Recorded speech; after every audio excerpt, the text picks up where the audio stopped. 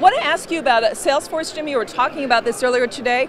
Salesforce versus Oracle, and then we have this idea that Salesforce wanted to buy LinkedIn. Okay, so Kara Swisher comes out, says that happened. I know that Mark Benioff, I've discussed LinkedIn with him, but mostly it was in relation to the February conference call.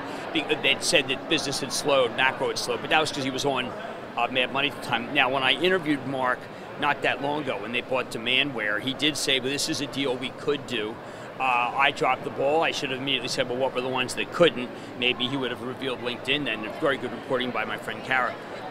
But I cannot confirm it. I've tried very hard to confirm everything, but she says it's pretty much this was what was happening. Now I'm trying to confirm what was price. When you say Goldman, the stories before where Goldman was involved with Microsoft to buy Salesforce.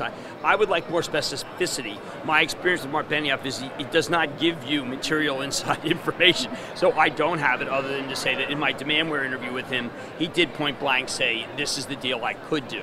And I guess the deal that he couldn't do was LinkedIn.